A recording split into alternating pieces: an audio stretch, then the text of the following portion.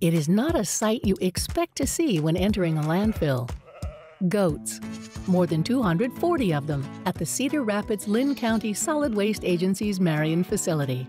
Home to a landfill that takes in more than 500 tons of garbage daily, and a resource recovery building where curbside-type recyclables, household hazardous materials, electronics, batteries, and bulbs are accepted, along with tires, appliances, and scrap metal, the Solid Waste Agency welcomed the goats for a visit with a purpose.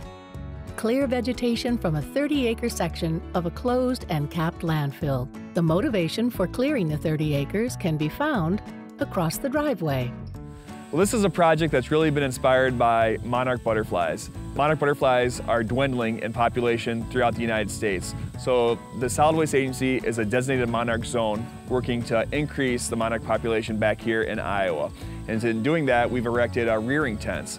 And in the past 2 years, we've had more than 500 butterflies be released that grew up in these rearing tents here on site.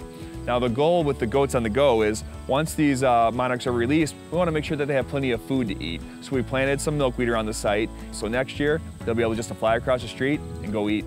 Pollinator plants grow best when planted after a prescribed burn.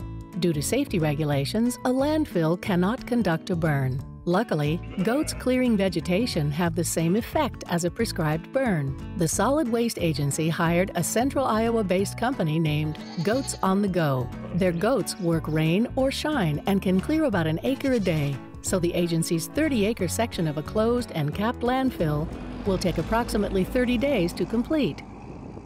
Goats on the Go works with a local affiliate to keep an eye on the goats and make sure they have water. A portable solar-powered electric fence keeps the goats contained. And they eat. And eat. And eat.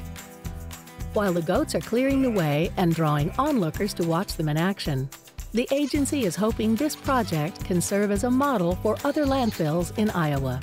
This program is really driven by the agency's environmental management system. As a designated EMS by the Iowa Department of Natural Resources, the agency seeks to get continual improvement in 6 component areas. 2 of those are yard waste management and greenhouse gases. So with yard waste management, we brought the goats in, and they're a natural way to take down the weeds and the grasses. And then by using them, it helps our greenhouse gas efforts. We're not using weed whackers or lawnmowers or tractors to keep that area down. It's really a natural, sustainable vegetation management.